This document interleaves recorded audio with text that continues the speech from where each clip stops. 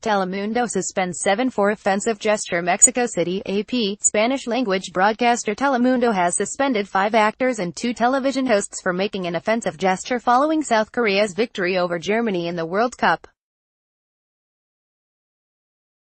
The U.S.-based media outlet says it suspended 5 actors from its drama about drug trafficking, El Señor de los Cielos, as well as James Tawan and Janice Bencosme, hosts of the show, Un Nuevo Dia.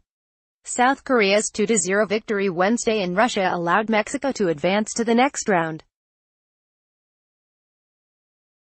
Those suspended pulled at the sides of their rise.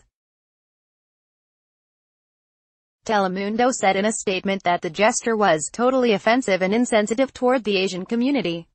A video of the gesture was posted to the Instagram account of actor Carmen Aub, but later removed. Aub says her intention was not to offend. Copyright 2018 The Associated Press. All rights reserved. This material may not be published, broadcast, written or redistributed. Advertiser content.